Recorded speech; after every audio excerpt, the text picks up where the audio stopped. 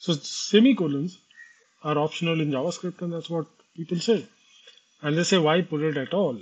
Let's run this simple code which says, here we dragons, and it seems to be working pretty well. Now let's go ahead and add one more statement where we try to print an array of 3 to 1, one element at a time.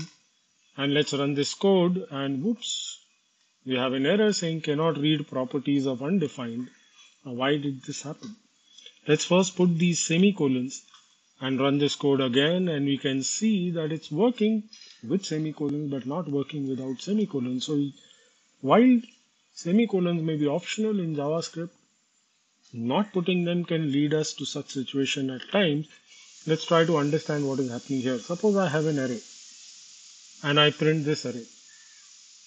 The first element, it prints 23. This is element 0, this is element 1 and 2. This is pretty basic stuff. But there's another thing called comma operator. What does that do? Well, if you give it a set of expressions separated by commas, it evaluates each expression but ignores all of them except the last one, which means only the last expression value is taken as the final result. So suppose we print comma is going to print 1, that is the last one. Now let's apply this to an array. In this case, we are saying print 3, 2, 1, which is comma operator, which says take 3, ignore it, take 2, ignore it, take 1, and use it as the final value. So what we are actually doing is still printing element number 1, which is 23.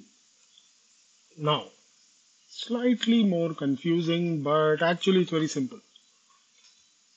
Brackets are used for defining arrays, and brackets are also used for indexes. Unfortunately, they are the same operator.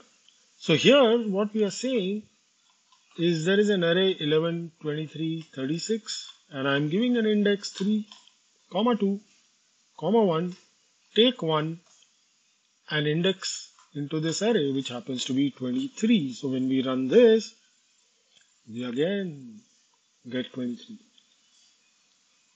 So this is what it is. First part is an array.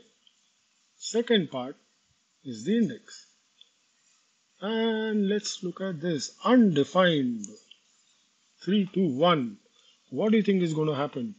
The same error that we started with. Cannot read properties of undefined, reading 1, because it's assuming this is an array and it's trying to index into this undefined.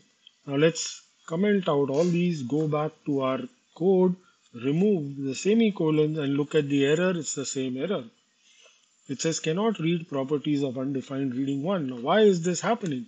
See, what it does is it thinks that console.log returns a value must be an array, and therefore index it with a comma operator here, 3, 2, 1, and it tries to use 1 to index in what this guy has returned, but what this guy has returned is undefined.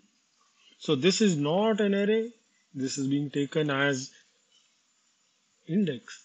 Putting a semicolon here solves that problem because it says nope, this statement is over, now the next one starts, and therefore this must be an array, and we get here we dragon. So always put semicolons in JavaScript.